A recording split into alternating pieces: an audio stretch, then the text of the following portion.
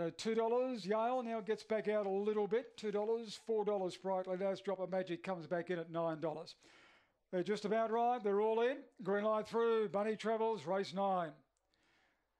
Thank you, Russell. They're all set for the 9th. Ready and racing. Yale come out with them. Blunt was last out and Sprightly Lass broke the line. Went to the lead over Sweet Dancer. Yale working up on the inside. Drop of Magic got checked. Likewise there, Sweet Dancer around and was Blunt. Further back in the field then was Load Up along with Bonnie's Choice in the straight though. And the leader Sprightly Lass got right away from Drop of Magic and Load Up. And Sprightly Lass wins the money over Drop of Magic and Load Up. 4th is very close. Bonnie's Choice or Corporate Blue, not much in it. They were followed next in then by Yale, which got tightened up mid-race. Next to last was Blunt. Sweet Dancer was last in, 20 and 32 the time recorded.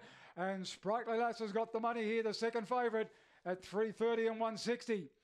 3, 2, 4 and 5 are the numbers. 20 and 32 the time recorded.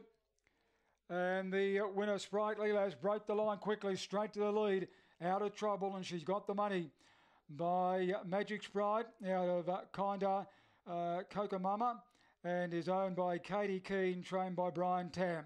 Second goes to number 2, Drop of Magic, Stephen Konkolix. And number 4, third, Load Up, Bruce Peck, with number 5, Corporate Blue, grabbing 4th.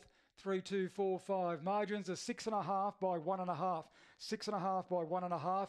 20 and 32 is the overall time, and the winner at 330, 160 stayed very firm. Second favourite in betting right to the end.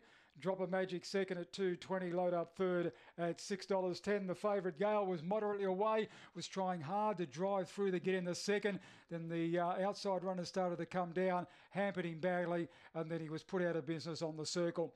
So 3, 2, 4, 5 are the numbers on the 9. 6.35 there was the first section. Just waiting for the all clear. We've got one to go here today at Goulburn in the last takeout, numbers 2 and 10. And the final event here at Goulburn due at 5:57.